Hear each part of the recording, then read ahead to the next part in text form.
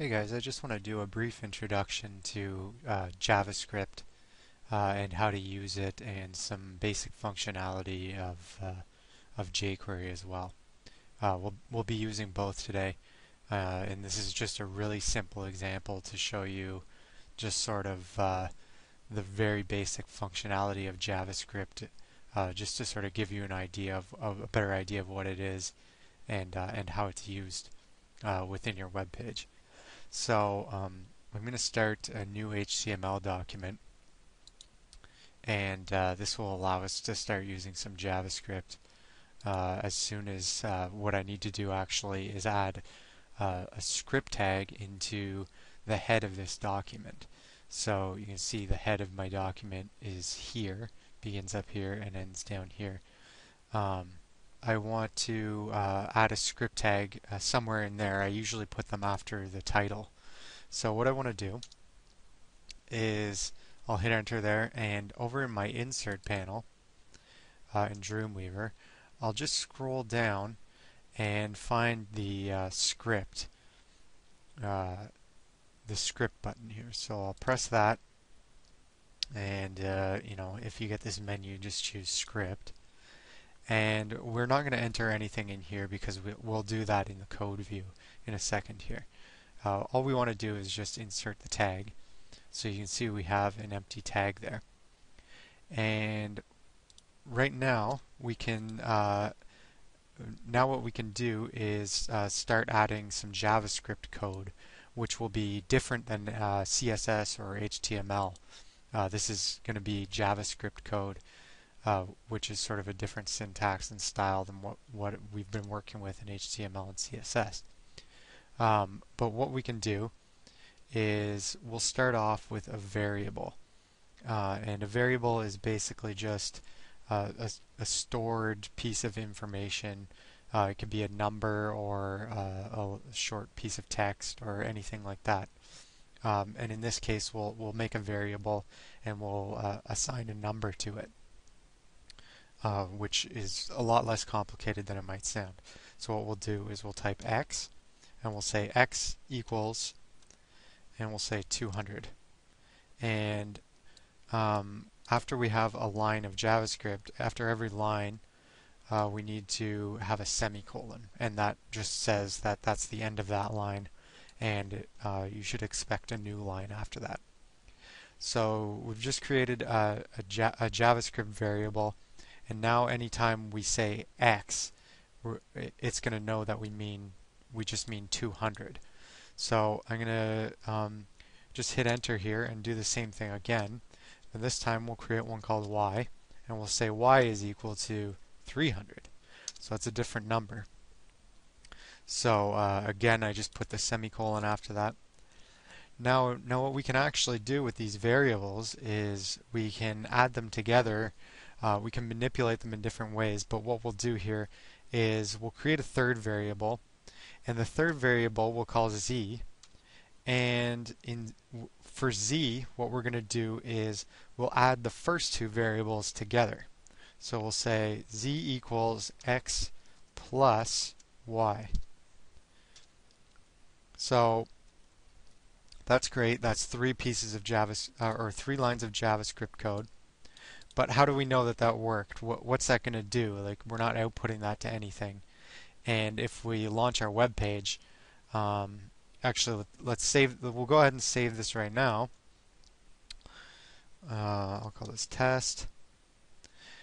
If I save this and let's say I preview this in Google Chrome, nothing happens, right? It's not doing anything. We didn't tell it to do anything with those variables. So what we need to do, or what we can do, is we'll use a function called alert. And when it's a function, we have these brackets here. It's a function, and with the alert function, we'll alert the variable z. Okay, so we're telling it to alert the variable z, and what will happen is that we'll send a prompt to our web browser once this is executed. So now we're actually doing something with our variable. So if I save that again and come back to Google Chrome and refresh this, now we get a JavaScript alert that shows the value of our z variable, which is um, essentially the first two variables added together mathematically because those were number variables. So that's pretty cool. Well, not really. That's not even that cool. But let's move along and see what else we can do with these variables. Let's, for example, create a variable called name. Okay, and with this name variable, we can assign this one a text string, just a short piece of text, basically.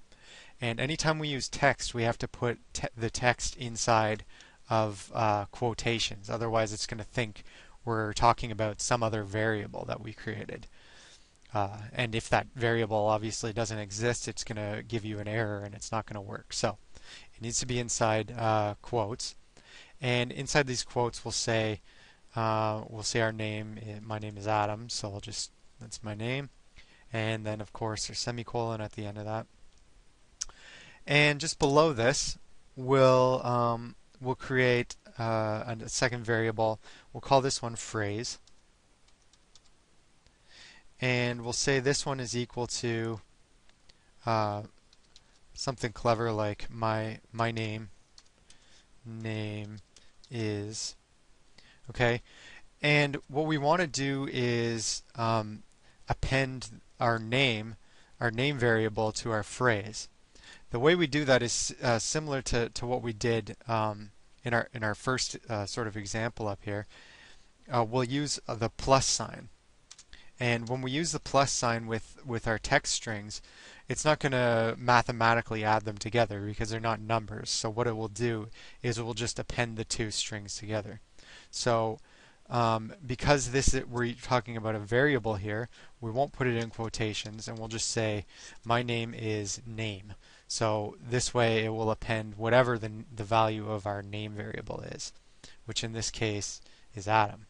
So I'll hit enter after that, and with this one, I'll do the same thing. I'll maybe just copy this first alert function, and instead of alerting Z, this time we'll alert our phrase. Okay, so I'll save that, and I'll refresh my browser again.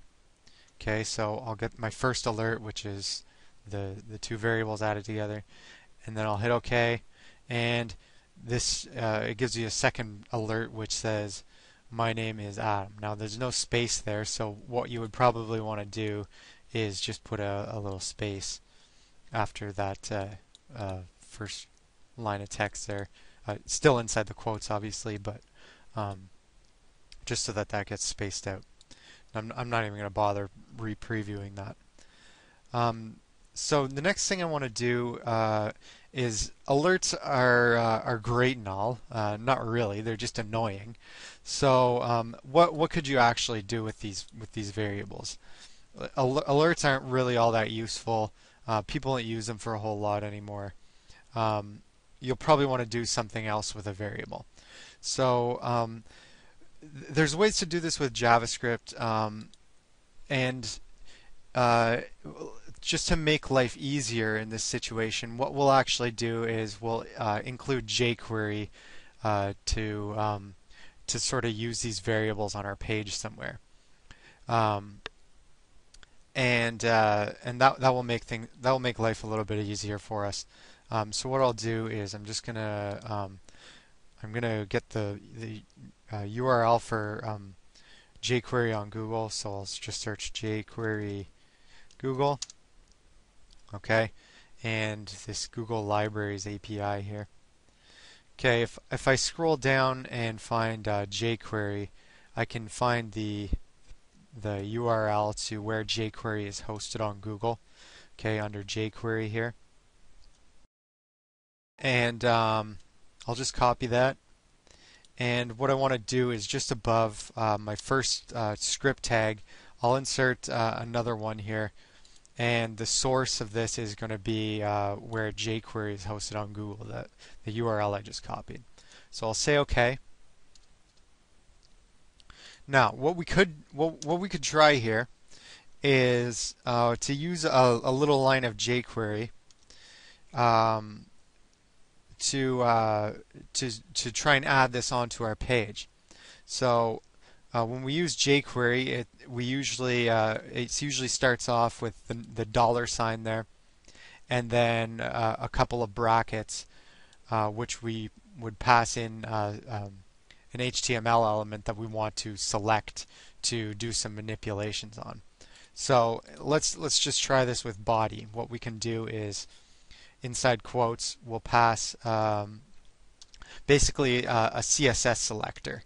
So we're going to say any element that's called body we'll want to perform some manipulations on.